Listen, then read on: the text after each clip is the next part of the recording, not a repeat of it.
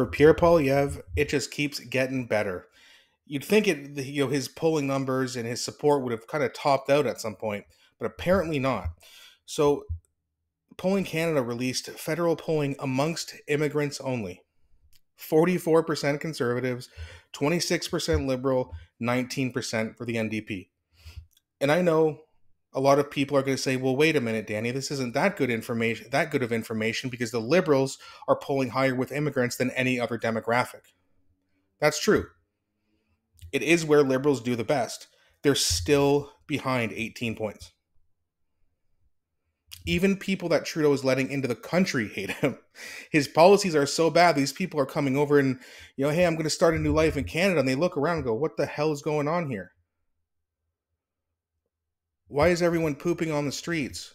Why are there so many people who are homeless? Wait, they're giving out drugs in British Columbia now? Okay, I'm out of here.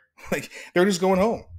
Or the ones who are staying here, some people are going home. The ones who are staying here, though, seem to be well on the road to voting Conservative. Yeah, 26%, it's too high, but considering that that's the best area that Liberals are performing in, and they're still getting smashed, I mean, this is going to be a landslide that we may have never even seen before.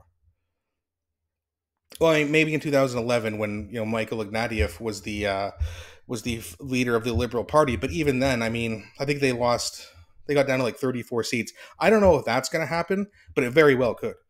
You might even see less than 30 seats for the Liberals after this next election, which, again, is great news and should put a smile on all of your faces like it is me right now.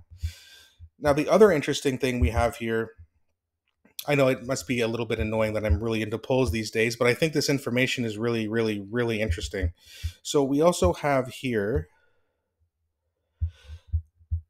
another article from Polling Canada. When do you want the next federal election? Fall, winter of 2024. 42%. Fall 2025 as scheduled, 32%. Sometime in between, so the spring, summer 2025, 12, winter 2025, 9. So you're talking like about 60 or so percent of the population wants an election before the election is scheduled.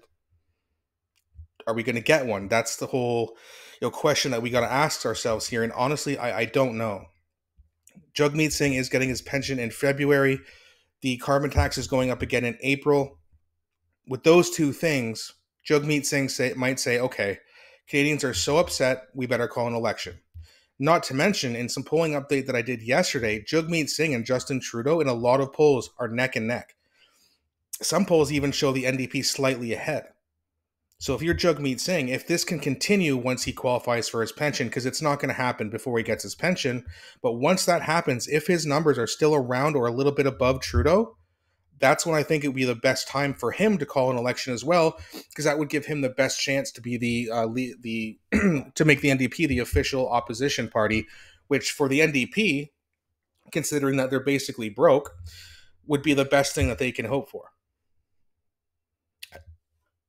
You should go check out Clyde Do Something's YouTube channel as well, because he did a great article, or read a great article. I think he broke it down with Alex Zoltan, where they were talking about how broke and how horrible the NDP's financial policy is. Now, the fact that people will still vote for him knowing that they're broke and knowing that their constituency office is only open for 14 hours a week and the lights are never on and no one's ever in the office, it's kind of interesting how you vote for a party who can't even manage that, but you think they can manage a country. It ain't going to happen. And if it does happen, we are in big, big trouble. Trust me when I say this. As much as I want to see Justin Trudeau fall to the absolute bottom like we all do, if Jagmeet Singh ever gets to be prime minister, we're in big trouble. I promise you right now, he would be much worse, somehow much worse than Justin Trudeau. Much worse. Just, again, think about it. He can't manage finances at all. And this is a guy who wants to raise taxes to bring in even more money to mismanage. Horrible. NDP supporters need to understand that. This party is not what you think it is. It's a socialist party. It's not for the workers. It's not for the people. It's not for Canada. It's basically it's like a money hemorrhaging political party. That's all they do. They just hemorrhage money. That's it. They don't know anything about growing an economy, running a business, nothing like that. So please keep that in mind if you're thinking about voting for the NDP. I know you may have some problems with the Conservatives. Right now, Pierre Poilievre is the best we got by far. You may have some concerns about Pierre Poilievre, which I do, but that should not keep you from voting for him, considering he is, again, I can't stress this enough, he's the best option, and it's not even close. But let me know what you think about these numbers in the comment section. I always enjoy reading these comments that you guys leave me. I'm also going to be doing, I do also want to take video suggestions as well. Someone left a comment yesterday wanting me to do something on Bill C-293, which is essentially a bill to try to stop Canadians from eating meat. I'm still doing some research on that, but I will be making that video within the next few days. But any other things you guys want to see, please let me know. Also, please don't forget to like and subscribe because it really helps grow the channel. Thanks again so much for watching, guys, and I'll be back shortly with a new video.